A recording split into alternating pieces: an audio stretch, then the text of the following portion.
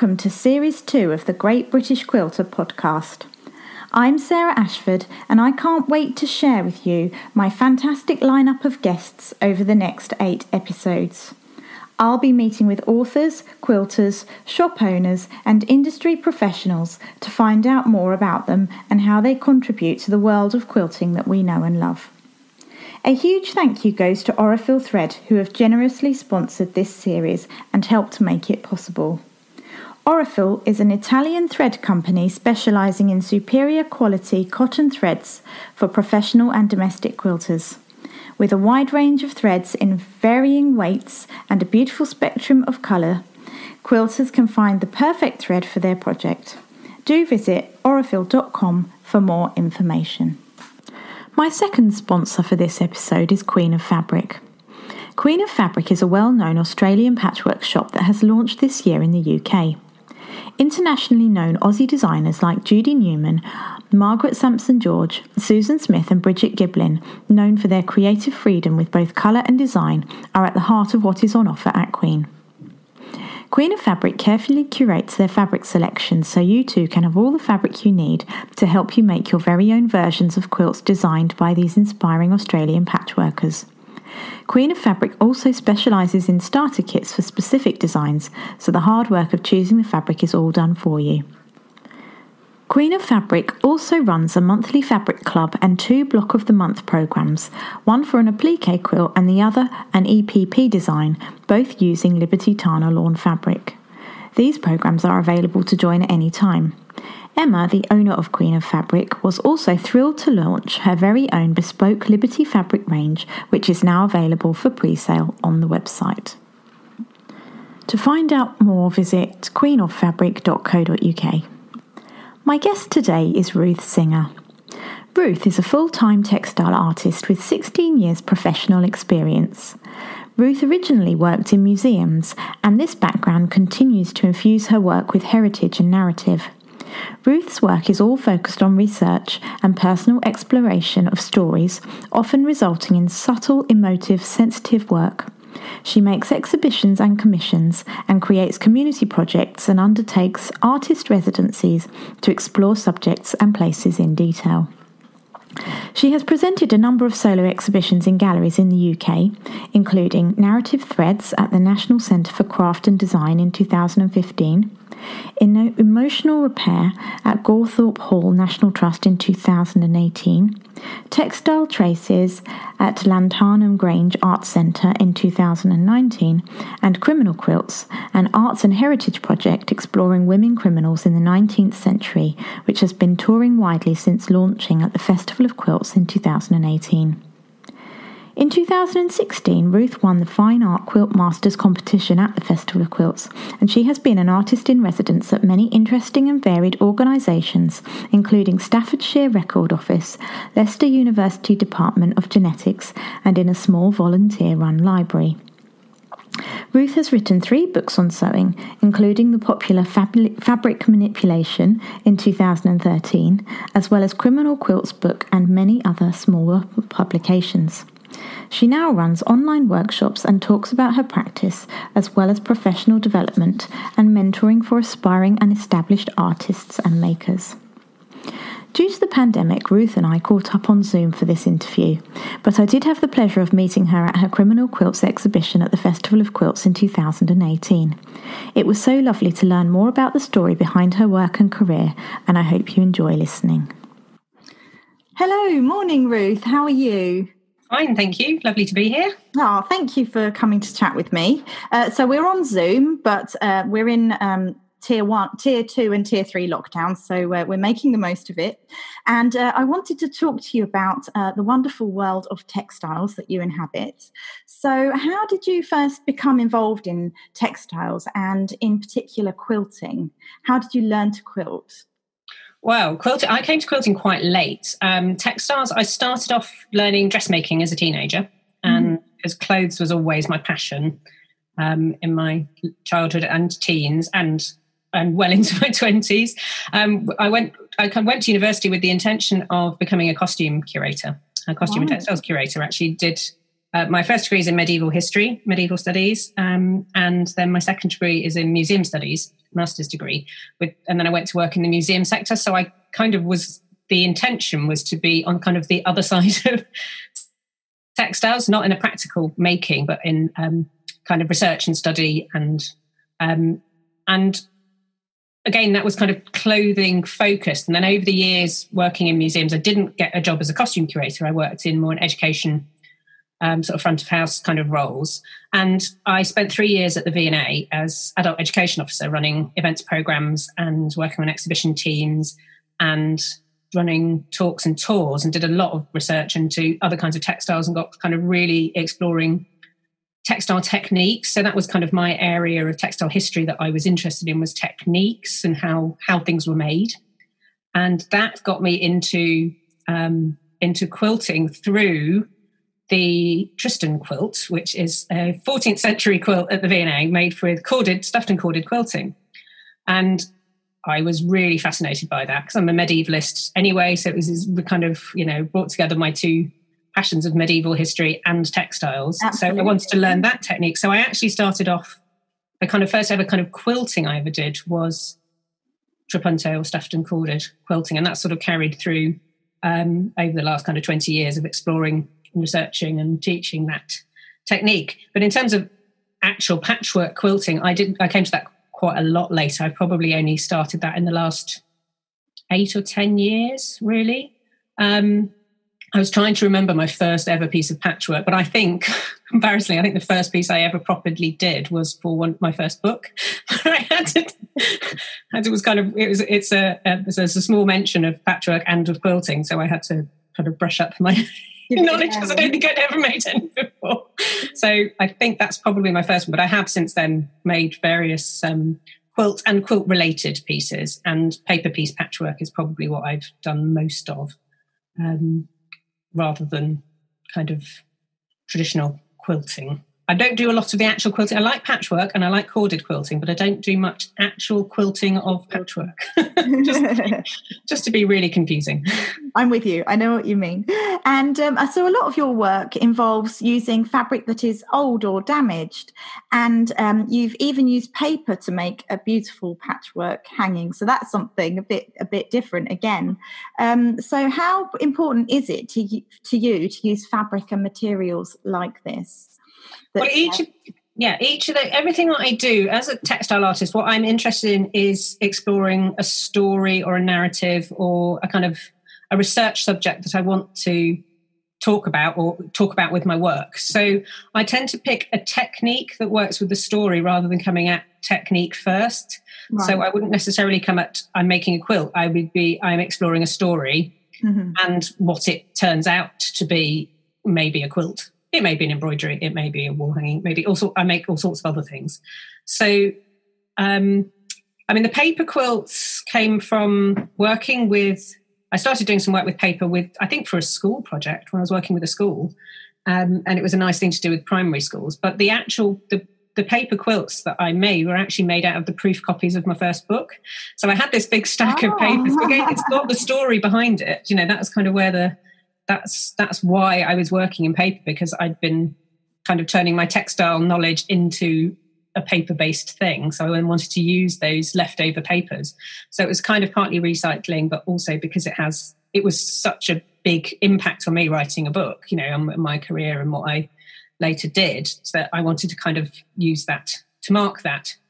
And then with textiles, I've always been interested in, with all my work, I started off as a kind of product maker, making bags, cushions, scarves, that kind of thing, and always with an interest in sustainable fabrics.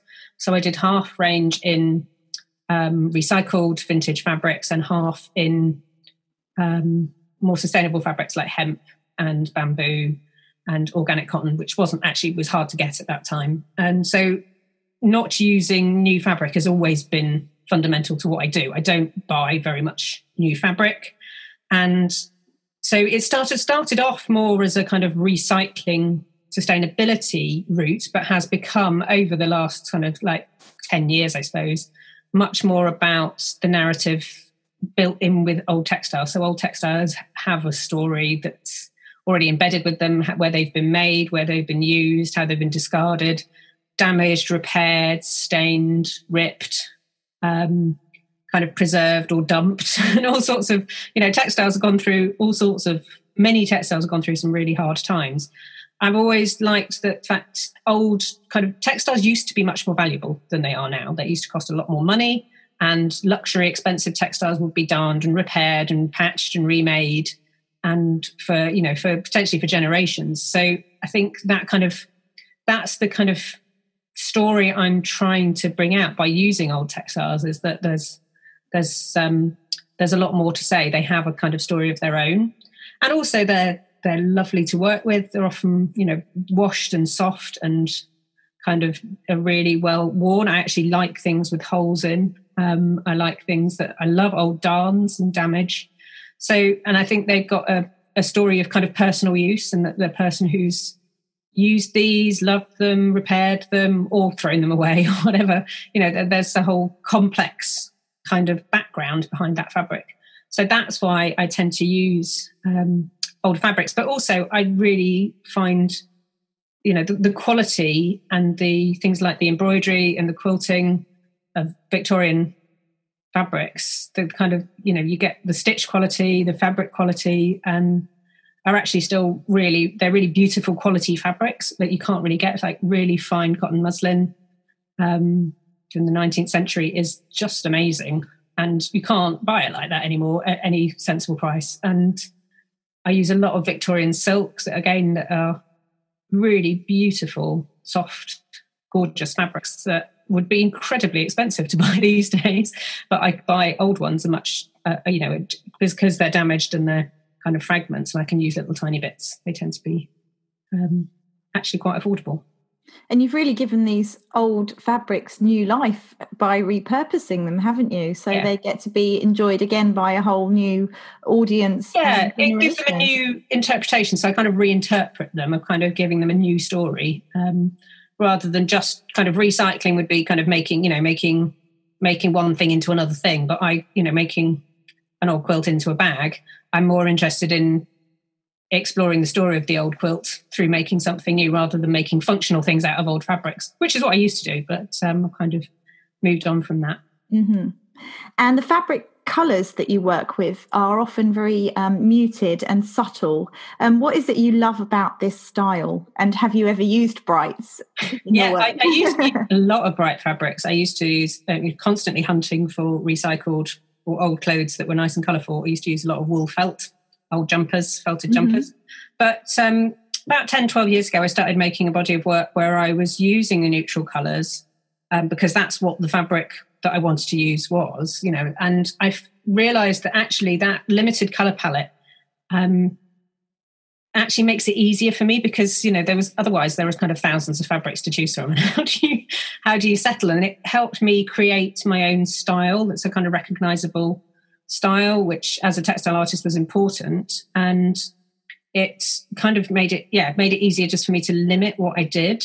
And then the kind of I do bring in work in different colours comes in here and there, but so it becomes much more striking. So where most of my work is neutrals or kind of washed out, faded colours, a lot of browns and sepias, and that a lot of it is come from particular projects. So Criminal Quilts, which I started in 2011, and that was using that kind of colour palette, and I found I really liked it and it really worked. But I am actually a colourful person. My house is colourful. I have lots of colour, I like colourful clothes.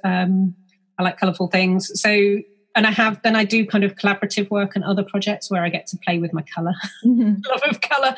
So yeah, the fabrics in my studio are mostly in that kind of neutrals or old kind of washed out range, but actually I have got kind of the scrap bags full of bright colours as well. Colours. And am I right in thinking you've you've sort of dyed brighter fabrics to make them more muted before as well? I do occasionally do things like just over dyeing with tea.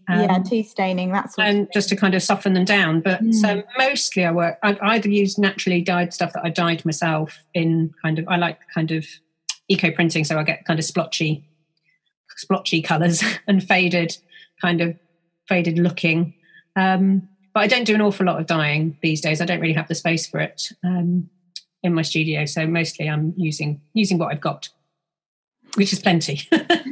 Yes, don't we all have more than we could ever need? Not enough hours in the day to get through it all. So I was looking on your website at some of the quilts that have featured in exhibitions in the past, and I was particularly drawn to a quilt called Stretched, and this was a patchwork that you made back in 2019. It's really unusual, so I just wondered if you could tell us about it and about that particular collection of work. Yeah, the Stretched is part of a series of work I made inspired by researching historic quilts in the Quilt Association collection in Wales. And they asked me in 2017 to put up an exhibition with them. And I decided to do extra work, make some new work inspired by their collections. So I made a whole series of pieces around kind of inspired by quilts. And then Stretched came later because I didn't get it finished in time for that exhibition, which is the story of my life.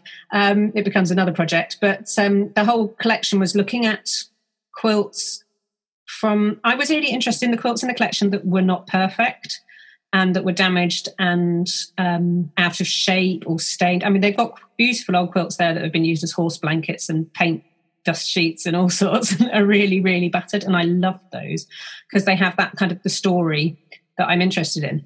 But also with a lot of those quilts was the actual story of how they had, what had happened to them. So who'd made them, who'd owned them, why they'd made them. So a lot of them were things like people who made them to sell. So some of them were made purely for warmth out of materials that were available. Some were made as a commercial product and sold, and that enabled the makers to keep a roof over their heads. So I was kind of interested in the connection between quilts and keeping warm and bodies, and quilts and kind of housing and home and comfort and security in all those different ways, whether you're making the quilt to sleep under or you're making the quilt to sell to pay for your other essentials.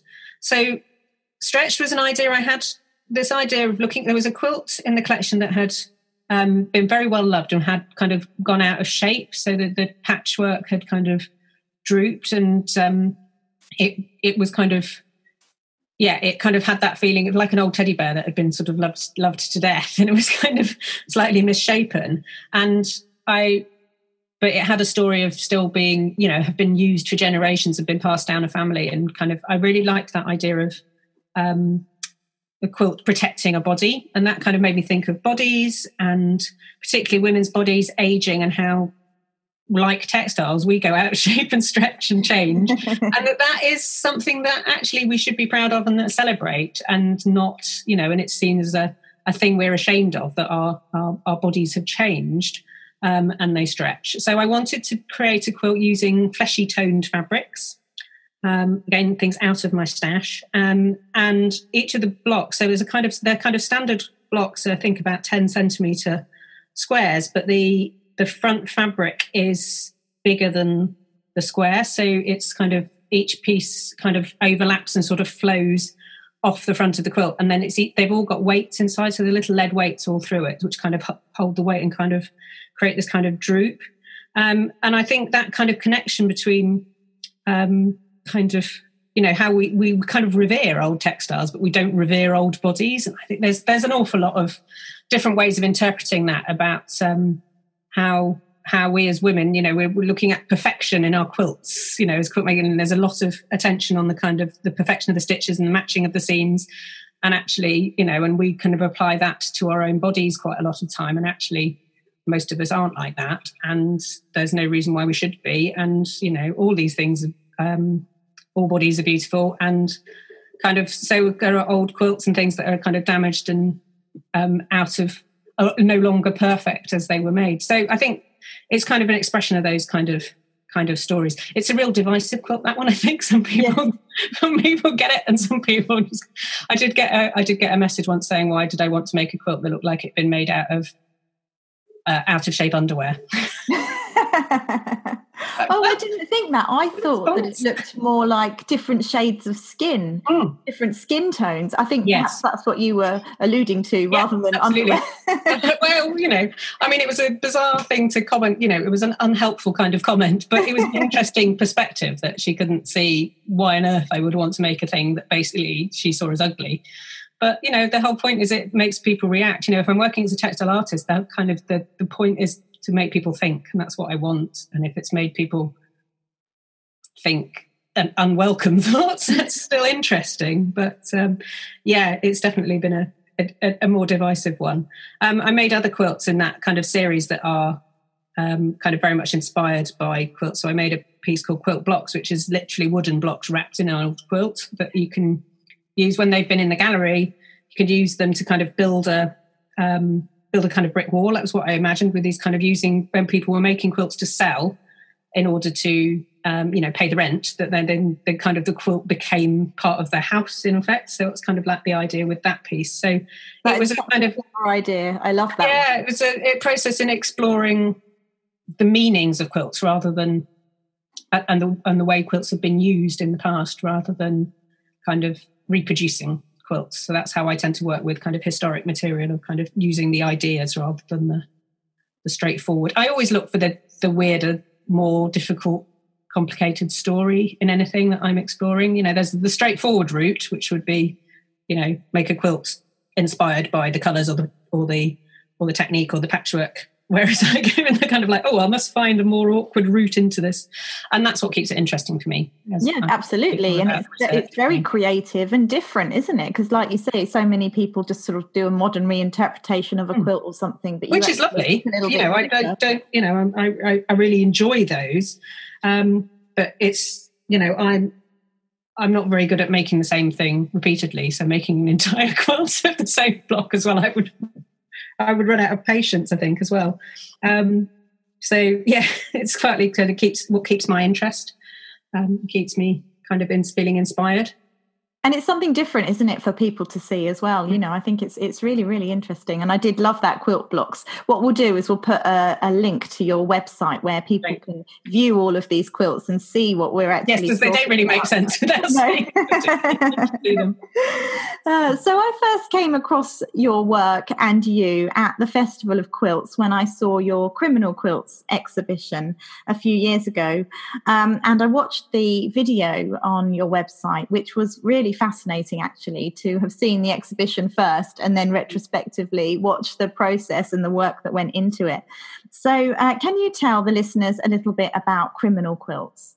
Yeah, Criminal Quilts was originally the first ever work I did based on, the whole project is based on photographs of women prisoners from Stafford Prison, which are now held in the Staffordshire Record Office, from 1877 to 1916. So they're Victorian and Edwardian photographs, black and white and sepia photos. And I was originally commissioned to do a piece of work about the building, which was the courtroom where these photos were on display. And I was supposed to be looking at the building, but the photographs kept drawing me in. And I said, can I make a piece of work based around these photos instead? Because they're just amazing. And they were really happy with that. So I made a small group of miniature quilts inspired by these early sepia photographs, 1880s photographs. And they're of women prisoners.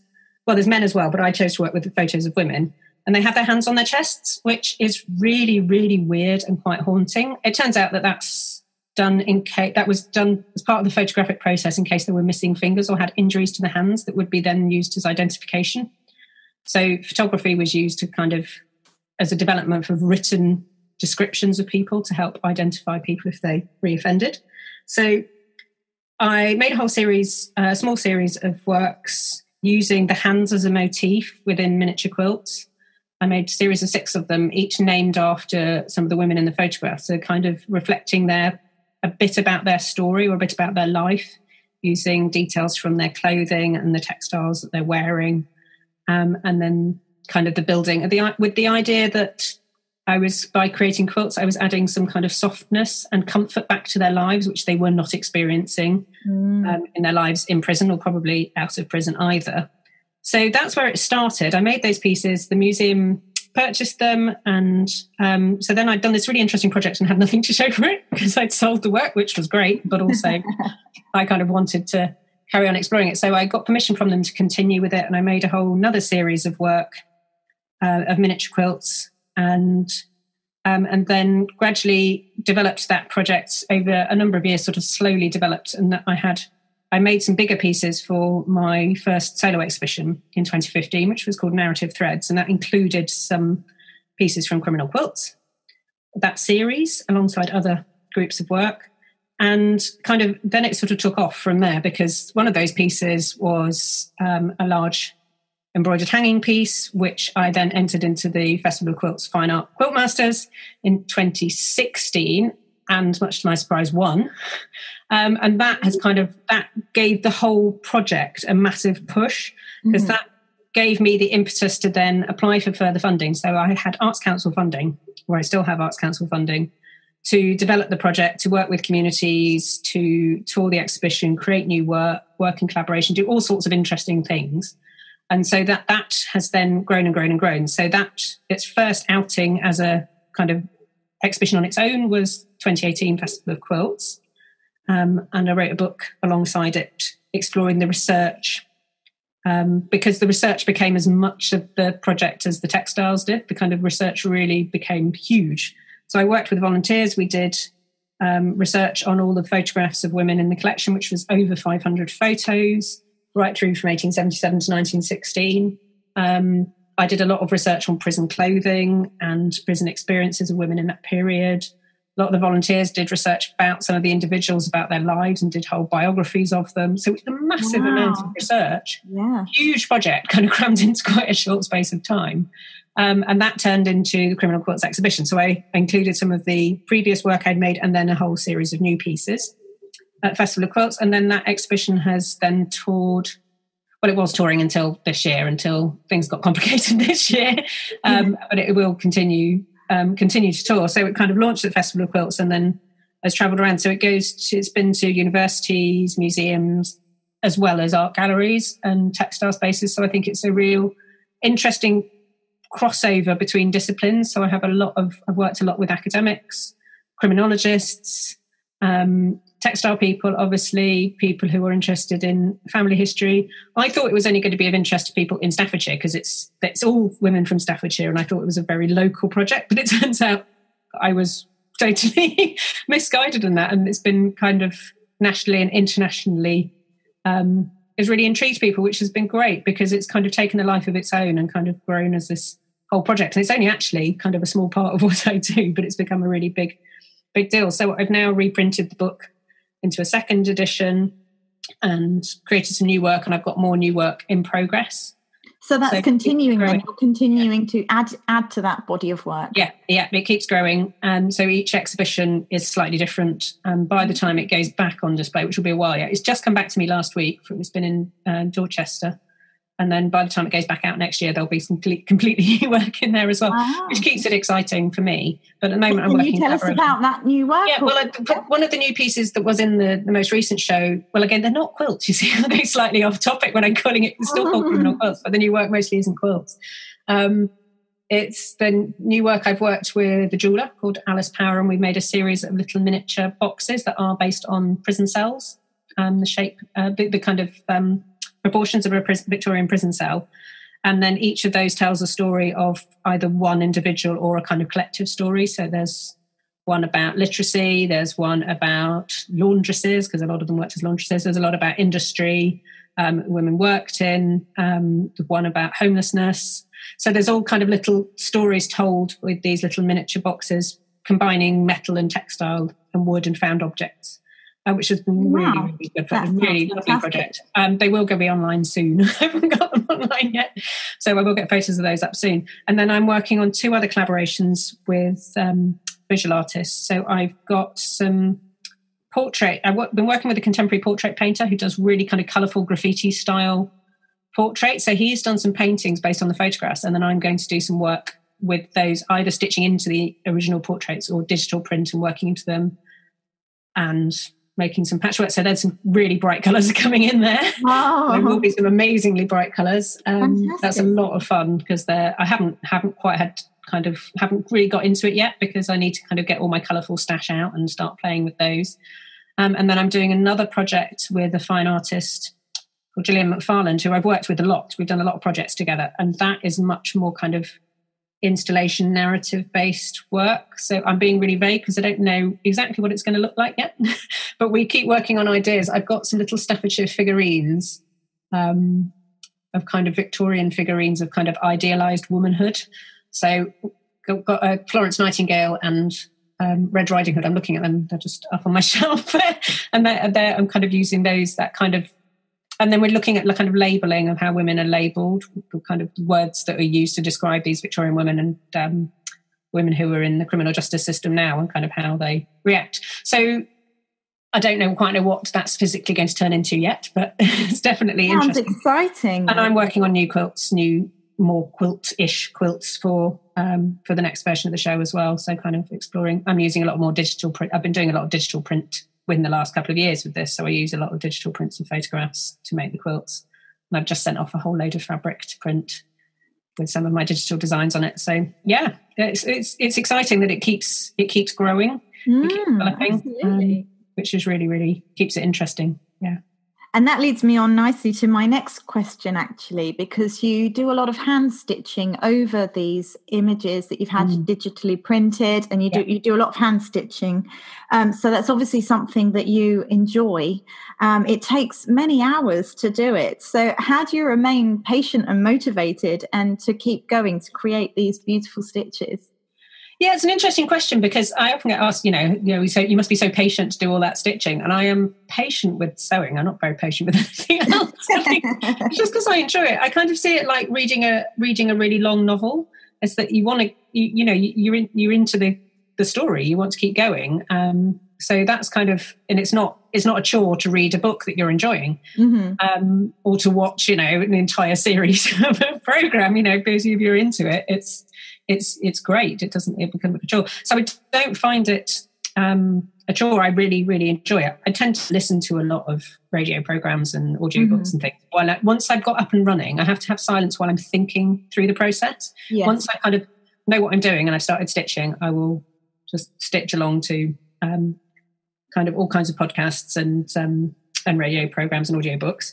But I think I do like getting to the end of it, but I think it's the process, and the process is really part of the work. So the reason I choose to use slow techniques is particularly with criminal quilts, because a lot of that is about length of time of prison sentences and prison labour and women doing needlework in prison and sort of, so that one of the pieces I made for the kind of middle round of criminal quilts is a paper piece patchwork with about 1,000 hexagons of about 1 inch hexagons made out of mostly Victorian fabrics. And it took ages. I mean, I was doing it on and off over about 9 months probably. It did take a very, very long time, and I made it long and thin as a kind of linear thing. So it's not a quilt, and it's not, it's because that was about length of prison sentence and kind of like numbers of days.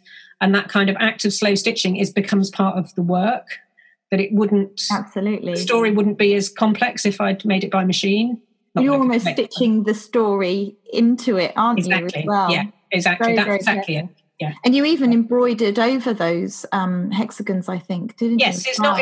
I do sort of surface decoration on them. So there's various tiny objects attached and hand shapes, silhouettes embroidered over the top.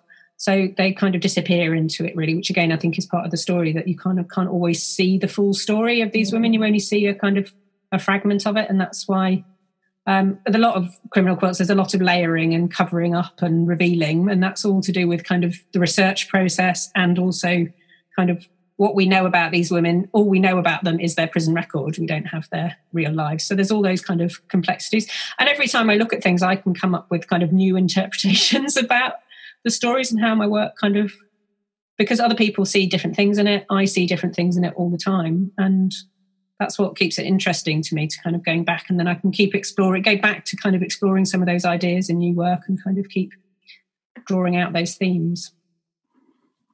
Fantastic. And so moving on to 2020, what a year it's been. But you've been very busy, and you've been working with Gawthorpe Textiles and the Textiles in Lockdown project. Yeah. So I'm fascinated to hear more about that. Yeah, that was, really wonderful project concept. That Gawthorpe Textiles Collection, which is a textile museum, small textile museum in Lancashire, based in a National Trust house. So it was the collection developed by the last kind of family owner of the house, Rachel K. Shuttleworth.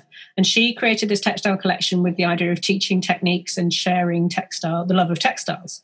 And that has become the Gawthorpe Textiles Collection. It's a museum collection. And I coincidentally have worked a lot with them in the last few years. I've done quite a lot of research there, their pincushions collection, and their corded quilting, which I'm hopefully going to be doing a bit more research and publishing about that.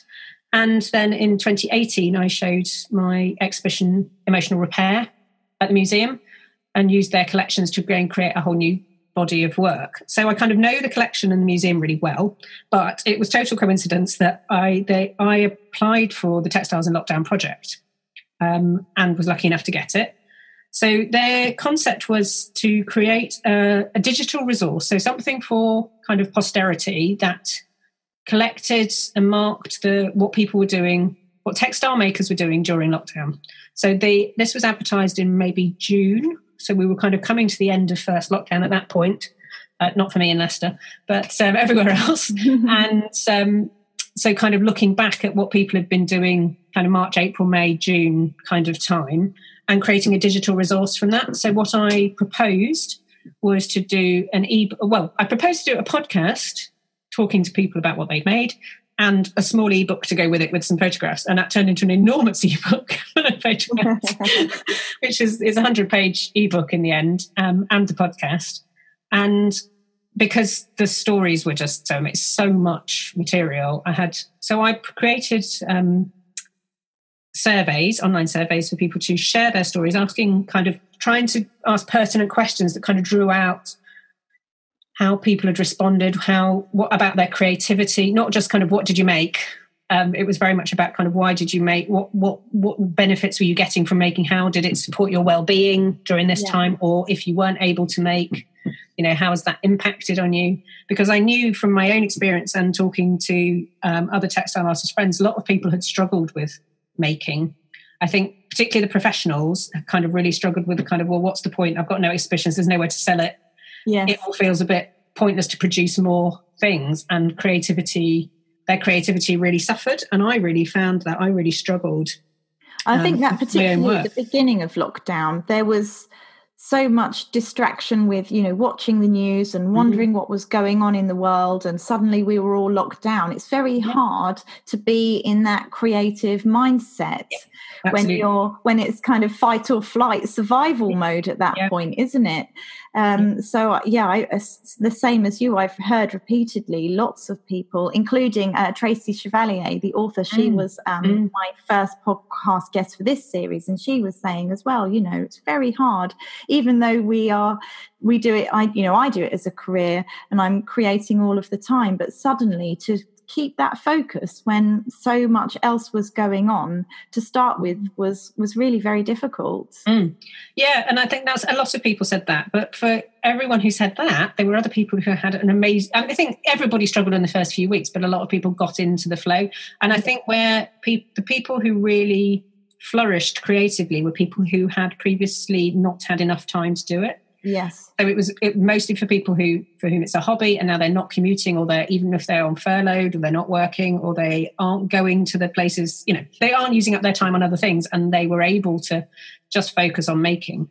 And for some people that was making scrubs, and was making other things that, kind of for charity and donation to supporting other people. And some people are actually having time to explore their own interests, learn new techniques, really delve in, because they were just kind of keeping their sewing out all the time instead of putting it away and only doing it occasionally.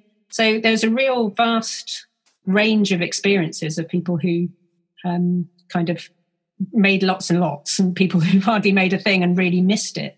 And I think what I found most interesting doing the research and talking to people was the kind of the collective projects and the groups. So that's what I then focused on for the podcast, was talking to people who'd run group projects. So that was a mixture of people who had projects up and running and they kind of continued them online, or created projects that allowed people to come together online and share their stories. People who came up with ideas for people to make individual blocks for quilts, or individual pieces that then got sewn into larger pieces. And that kind of process of bringing people together remotely was really, really impactful. And I think a lot of people found that so useful, to be able to engage with a textile project, give me something to do, something to concentrate on, got a deadline, got a focus. And for some people was able to kind of express their emotions and their anxieties through textile in a way that they felt was kind of, it was beneficial to them, and it was part of a bigger thing. And that was really, really powerful. So those stories, and most of that kind of work is in the kind of quilt form. That's how it's ended up, as being kind of mostly it's quilt based, which is really lovely. And that's what I think is so powerful and impactful about the textile world and the quilting world in particular, is that combining of individuals' work into a larger piece. And that's got so many kind of deeper meanings to it. And I think that's just, it's amazing. And I think textiles is a really unique in that aspect, because you don't get ceramicists doing that. You don't really get writers doing that. It's not the way other people work. But in textiles, it makes perfect sense to us to come together and to kind of make things, small pieces, and building them together. And that kind of like a quilt made of lots of people's stories is amazingly emotionally impactful in so many different ways. So that was a real joy to be able to delve into those stories and really think about how important textile making is in a much broader scale, not just for each individual, making them feel better, having a bit of escape time, but about being part of something. And that's a kind of like the legacy of that project, has been able to kind of capture that story. And that, in 30, 40, 100 years' time, people will be able to look back and go, gosh, the power of textiles to bring people together in that time. Particularly when we physically can't be together. Yeah. And that's when people are used to being together and sharing their textile making a lot of the time. An awful lot of textile makers work in groups in one way or another. Or go to events, we go to the Festival of Quilts and to see and touch and, and interact. And without that, but I think it's still, the textile world has still managed to maintain quite a lot of that community feeling through the kind of projects and connections that people have, which is just amazing. I think it's great that we've been able to use technology to innovate and still remain connected in this way when we are all at home. And like you say, the quilts that people make collectively with the stories attached to them, they are becoming so much more valuable because they were made in isolation, but yet they've now been brought together. Yeah. And it is going to be a wonderful reflection of lockdown. So it's great. And how have you personally remained inspired and motivated throughout lockdown? Obviously you've been very busy, so that's been a wonderful thing, I imagine, for you. Yeah, it's been a funny thing for me because I haven't been kind of textile creative very much. I haven't made an awful lot, but I had actually planned this year to be not making an awful lot. So I've had 2 solo exhibitions in 2 years. 3 solo exhibitions in 3 years. So I've done a lot of making. Mm-hmm. This year was touring exhibitions rather than making much new work, and then getting on with some other things like writing a new book, which I've got halfway through. I'm getting there. And that became my lockdown project for the first half of lockdown. And then I'm working on artist development projects. So I do on a kind of like my freelance consultancy kind of work has kept going. And that's been really good because I've been working with other artists and professional artists and my colleagues. So I've had kind of, regular contact with other people, which has been really, really good because, but whereas textile based, I haven't done a lot. I did finish a quilt that I started for myself about 8 years ago. Oh, you forgot it. I know it's mostly audio for everybody else, but you have to describe. Actually finished. I cut all the fabrics out. It's various scraps of clothing and bits of, all sorts of bits and pieces in my kind of my kind of neutral colour palette with a little bit of purple. I can see some brights in there. Yeah, it's coming out a bit brighter on camera than I think it really is. But yeah, there's a bit of pink and purple, which is, I cut it all out probably 8 years ago when I decorated my living room, and I went, right, I make a quilt that matches the colours in my living room. Yes. And got them cut out and never did anything more. And they never got any further because work always comes first before my own making. And then I've kind of run out of steam for don't want to spend any more time sewing when I've been doing 8 hours solid hand stitching for 4 days to finish an exhibition piece. So I did get that finished in lockdown. I finally finished the piecing and properly backed that. So I did actually get and then I thought, right, that's kind of got me into the flow. And actually I don't think I've done much since, and that was probably done by June. So yeah, it's an odd thing. It's because I'm not in the middle of a body of my own work. I kind of didn't have anything to kind of carry on with. I'm working on some criminal quilts pieces, and they're kind of ticking over. And I have been stitching on another digital print quilt, which is now the stitching's now finished, and I've now got to quilt it. But because I wasn't kind of in the middle of stuff, I had to kind of have the thought process, which is always the longest bit for my work, is the kind of the thought process, the research, and then the kind of trying things out and seeing what works before I'm actually kind of get up and running. And that can take ages at the best of times. Yes. Because it's a slow process. And I've been in that slow process for the last few months and kind of just getting to the point where I'm starting to make things. And when my computer broke a couple of weeks ago, suddenly found it was much easier to concentrate on my making, because I didn't really have the distraction of being able to kind of get on. I can't carry on writing my book because I can't do it. So that was actually quite good for me, and got kind of kick-started a few things. So yeah, I think my motivation has mostly been coming around working with other people at the moment, and that's what I've been trying to do. Trying to have conversations and doing things like this is great. Kind of that conversations really inspire me, talking to other creative people and thinking about why we do what we do. I find really really motivating. But I did have a conversation yesterday with the group that artists and makers that I support, about how we kind of inspire our own creativity, because everybody's very focused on making stuff for Christmas and selling. It's all about kind of, for professional makers, it's all about selling at the moment, and there's not really much time left for coming up with new ideas. No. We had an interesting conversation about that last night, about how we do that when we can't do the things we would normally do, because, I would normally go and hang out in other people's studios and talk to my friends, who artist friends, maybe do, go on a workshop, that kind of thing, to kind of kickstart some ideas, go to a museum. That's always top of my list. Starting point. Yeah, absolutely.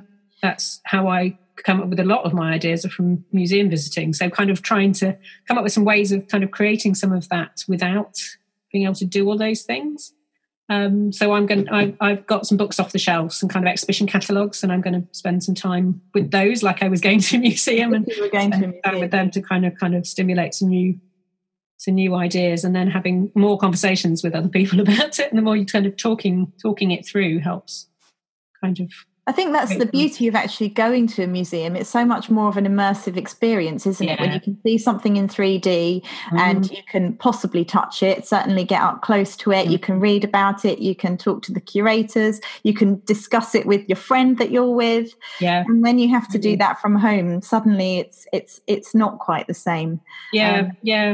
So it's an interesting challenge, the kind of the way that I work, that all my research inspiration, I hadn't really realised it mostly comes from outside. It's not sort of coming necessarily from in my studio. But I've got tons of old sketchbooks that I can go back through and look through old ideas, and there's plenty there that I could be working on. But without an exhibition date, I find it quite hard to focus on getting stuff from the thinking process into the finished product. Yes. Finished work. So as exhibitions keep getting pushed back, kind of my enthusiasm to bring it to the forefront. But then when I start it, I love it. Once I start sewing, I do it for weeks, quite happily ignore everything else. But getting into the flow really is the challenge. So have you got a favourite piece that you've worked on to date? Is it something that you've exhibited, or maybe something more personal? I think actually it's interesting. Pretty much everything I've made in the last 5 years I have exhibited, because I looked at looking at the Fine Art Quilt Masters, or whatever it's called now, textile. Can't remember what it's called now. I know it's fine out. Quilt Masters. Textile art masters. Yeah, textile masters. Something. I looked at that at the beginning of this year and thinking, what can I enter in that? And it has to be something that hasn't been exhibited in the last 2 years. And I haven't got anything new that I haven't exhibited because I've done so many solo exhibitions that everything I've made has been for an exhibition, or it's a gift and it's gone, or a private commission, and which I couldn't then ask for back. So I hadn't actually got anything new. So yeah, everything that I've made recently has been, yeah. So my favourite, I suppose my favourite thing in some ways is the criminal quilts hanging that won the Fine Art Quilt Masters Prize, because that has had such an impact on the work that I've done and my career and my profile in the quilting world particularly. That's kind of like probably my most well-known piece, and it's been seen by way more people than anything else I've ever made, because it's been at the Festival of Quilts twice, it's been at all the knitting and stitching shows and loads of other exhibitions, so it's been seen by thousands. And at the time you had no idea that it was going to have that reaction. No, exactly. I didn't even make it for the competition. I made it was made already. So it was a really kind of, that's had a real impact. But actually my personal favourite probably is my Memorials Pincushions project, which has again been in a couple of exhibitions, which is a series of 47 handmade pincushions in memory of my auntie who died at 47. So there's one representing every year of her life. And it was something, again, that took a long time, the thought process of working out, I wanted to make something with 47 pieces. And eventually that kind of came to, turned into pincushions, because she was interested in textiles. She loved textiles, and that kind of inspired my love of textiles. And it took me years to actually finish them all. So the first exhibition, there were only half of them. But because I've been able to use lots of different techniques, antique textiles, lots of different materials, and so each one is really different. And I think that creatively was really great, because I got to do tiny little experiments of different techniques. So complex embroidery, but on a really tiny scale. So they're manageable. So it's a really impactful project. And, I'm really proud to have done that, and really happy with the work that I produced. It's had, my family really appreciate it as well. Really special. And creatively, it was a really enjoyable way of working. So, and it's, and it does matter to me that it's been seen, because most of my work I do make for the purposes of it being exhibited. So the fact that it's been exhibited in a museum as well, it's been at Gawthorpe and various other galleries, is great. We were saying when it was up at Gawthorpe, it was the National Trust House, my auntie would have been so proud of that, to have something about her in a museum context like that would have been absolutely and made by you. Yeah. But the other piece that I'm coming up with three favourites now, is also related to Gawthorpe, which is a memorial piece that I made during the exhibition that I had there a couple of years ago. I collected names and dates of people whose loved ones had died, and I stitched those into a memorial sampler.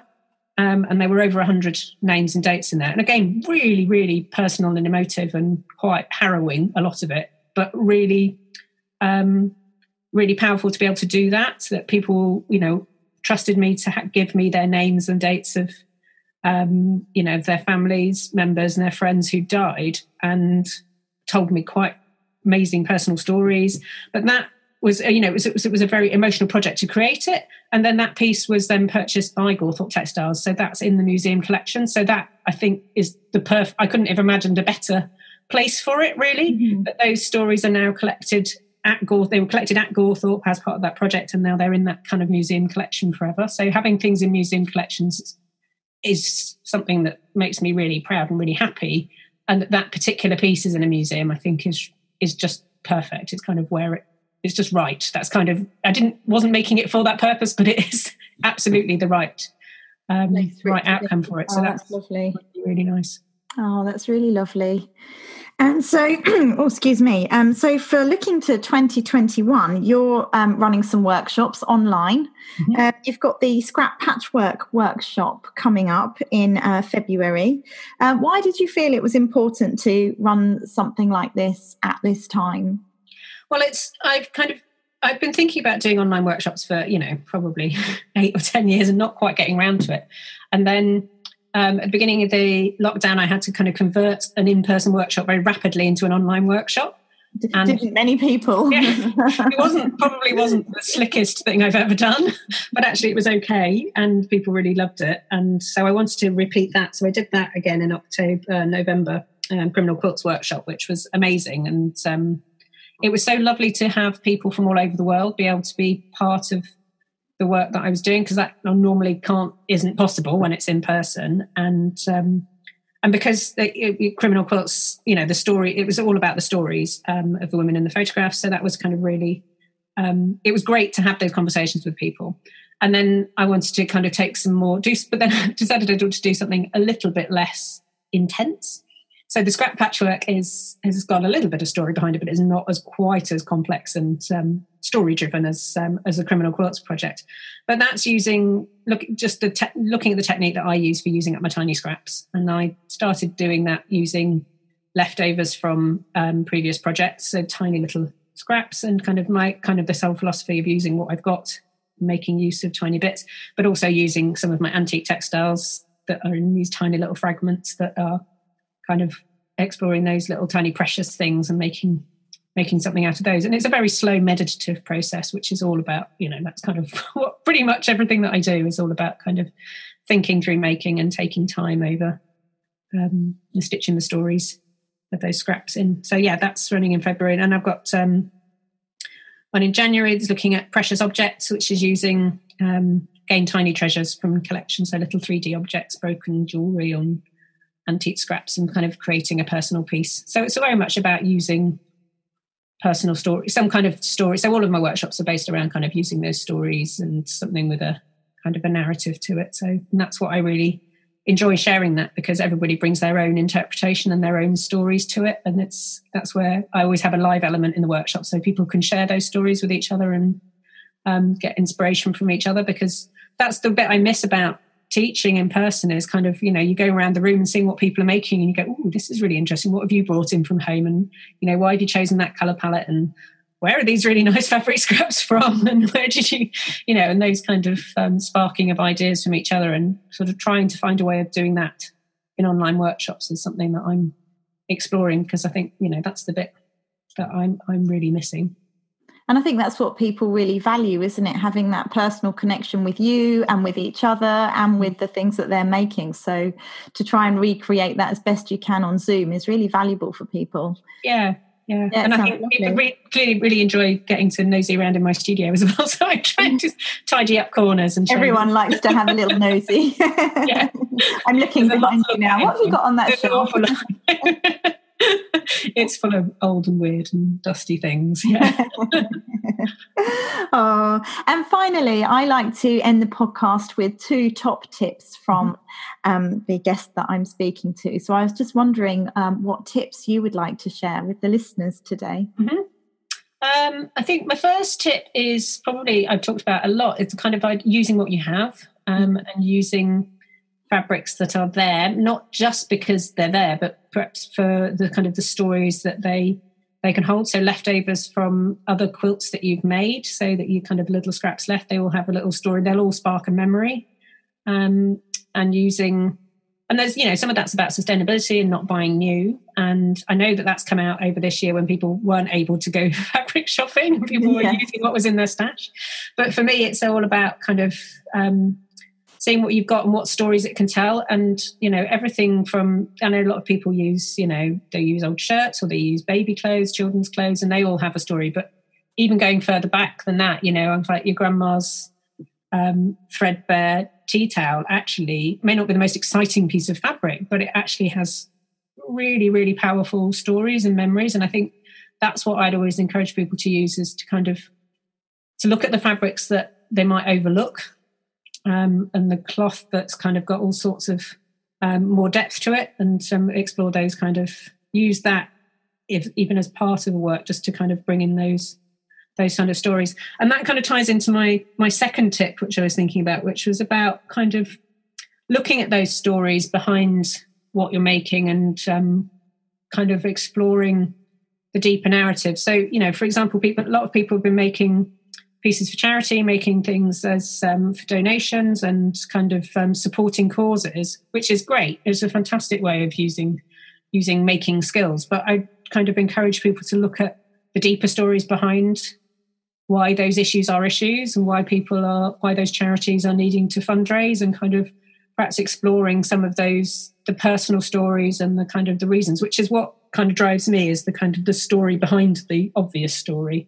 And I think that can be really interesting. And that's what comes out with people making kind of the collaborative quilts during lockdown, and kind of looking at that some people, really focused on the personal, and some people focused on the collective stories and projects around refugees and things like that. There's always such a lot of interesting, complex stories, and we can shy away from them sometimes and kind of find them a bit difficult. But I think they're creatively really rich and deep vein to kind of explore, and it's important for us to, and if we can share our thinking through our textile making, and kind of encourage people to think and explore and understand other people's lives. And I think that can be done so effectively through textiles, because textiles are so that universality, and everybody wears cloth. There's no way around it.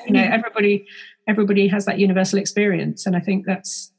I think textiles, in whatever kind of making, has the potential to have real kind of impact and really tell stories. So that's what I kind of encourage people to do, whatever it is that they're making. Yeah.